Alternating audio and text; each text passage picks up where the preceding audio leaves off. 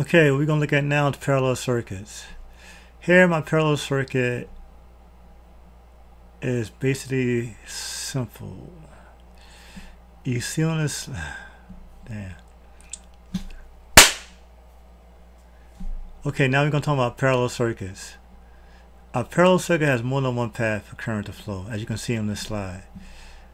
Okay, I have a battery, I have a switch, and I have two loads.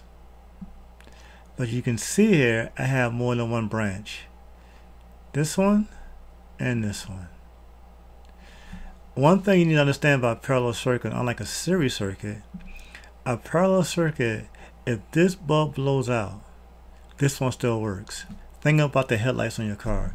If one headlight goes out, the other one will still work. That's why most cars are hooked up in parallel or series parallel. Most components are not hooked up in series. A series circuit, if one light goes out, everything goes down. Here's some rules of parallel circuit. All the series circuit rules apply to each branch. Meaning, I'm going to have voltage pushing electrons through this conductor, through this load, out the other side of the conductor, ground path, back to ground. So current's going to leave the battery, voltage is going to push the electrons through the switch, through this load to ground, and also through this load to ground. Basically, each parallel circuit has a series circuit within it, I guess you can say. The circuits will have a common power source, or ground, but the resistance of each leg determines the current flow through that circuit without affecting the current flow through the other circuit.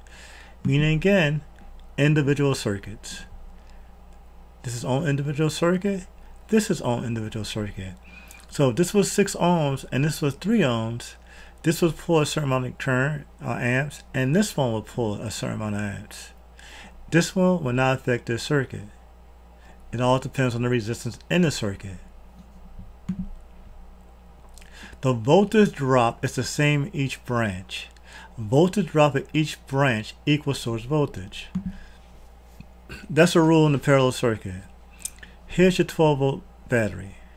Each branch should drop 12 volts. Just as that, they should drop 12 volts.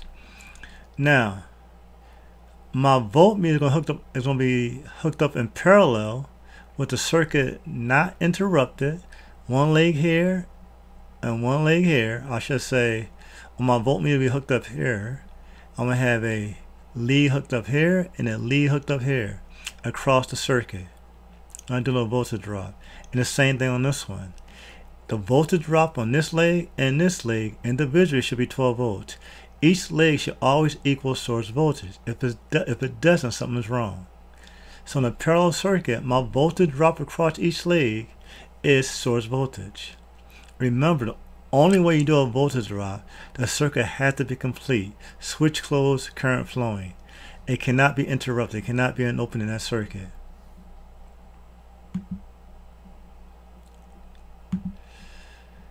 Here's another rule. Current flow may vary in each branch. There's more than one path for current to flow, like I just showed you. Each branch will flow current in proportion to the load of that branch, meaning the resistance. The resistance would vary. The resistance will determine the current. Like I said earlier, this could be one resistor, this could be another resistor, or resistance. And that resistance will determine how much current flowing through that circuit. Now usually like headlights is the same resistance, but that comes later. The total current through a parallel circuit is equal to the sum of the current in each of the branches. The total current is also what you measure in the main line feeding the branches. I'm going to show you this later on, but basically what it's saying here is this. Each leg will pull a certain amount of current. This one and this one. Let's say this pull 4 amps and this pull 2 amps. The total amount of current that leaves this main line is 6. but each branch will use a certain amount of current or amps going through it, depending on the resistance.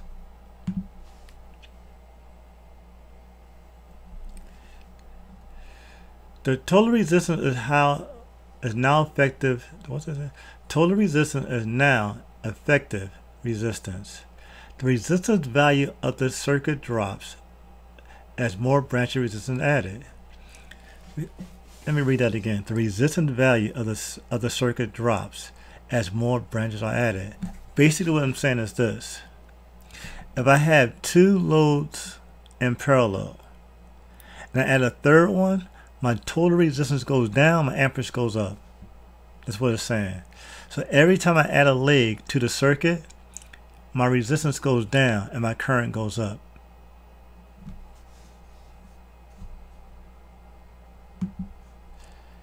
Again, here's the branches. 1, 2 branches. My main line. So again, I said earlier, this is pouring 4 amps and this is pouring 2 amps. The total current in this circuit is 6. If I put an amp meter right here, either in series or inductive probe, I will read 6 amps here. But as it travels through, this will take out a certain amount of amps, and this one will take up a certain amount of amps. All depends on the resistance. Here's an example. 4 amps is going to leave the battery. So my battery, the voltage is going to push current through the switch was 4 amps. This lead is going to take up 2, and this lead is going to take up 2.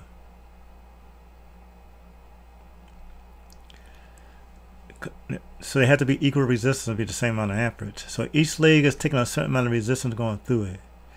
This one and this one.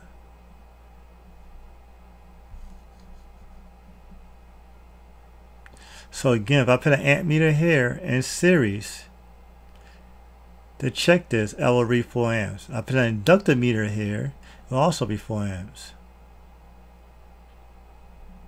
That's the main line leaving the battery. Now let's look at this one.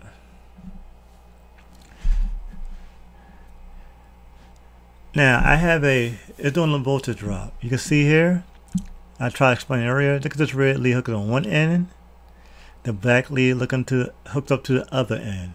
That's a voltage drop across this light. And a voltage drop basically means how much voltage is being used to operate this load. Here, as C, B, and A.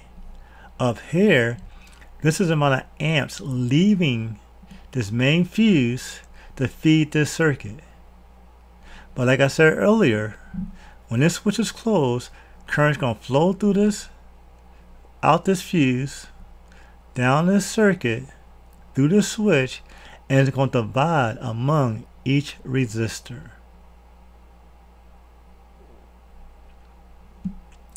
So if I do Ohm's law to figure this out, let me see if I can bring a voltmeter up in here.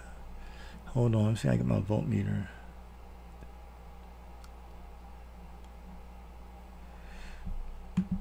There you go.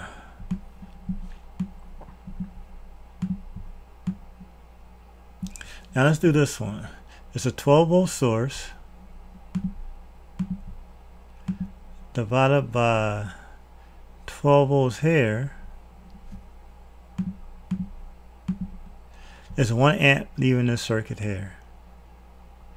Now since they all equal resistance, it's going to be 1 amp through this one, 1 amp through this, and 1 amp through this.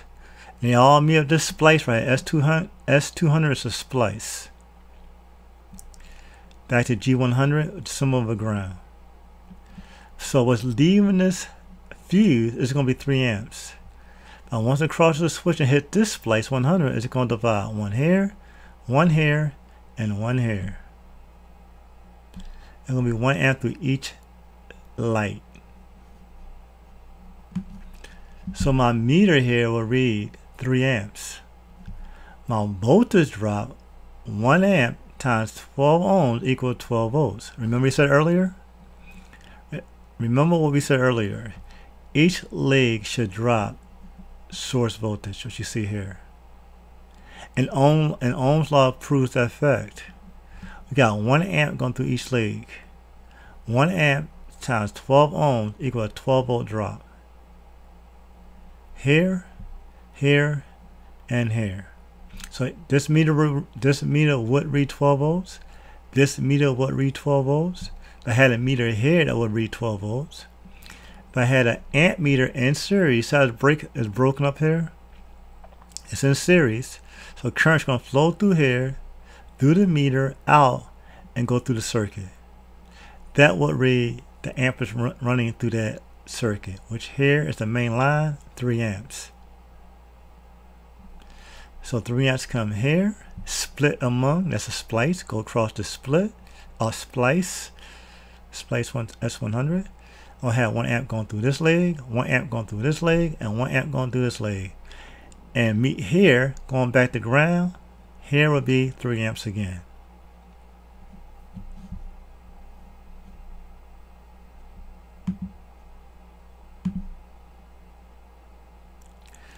Now let's look at this one. A little different. Now I'm really gonna need this voltmeter. 12 volts again. Now I have 10 ohms, 20 ohms, and 30 ohms. Oops, how did my voltmeter go? Lost the voltmeter. So let's see how many amps going through here, and let's see if that rule applies with the 12 volt drop. Remember, you gotta remember Ohm's law. So it's 12 volts divided by, let's say, 30 ohms equals 400 milliamps. I'll show you how to move the decimal later on. That's 4/10 of an amp, which is 400 milliamps. So I got 400 milliamps running through this 30 ohm resistor bulb back to ground. Now if I times 400 milliamps by 30, let's see what we get here. 12 volts. Ohm's law just proves the fact. Each leg has to use up 12 volts. That's the rule. If it doesn't, that means I got resistance somewhere up here or down here.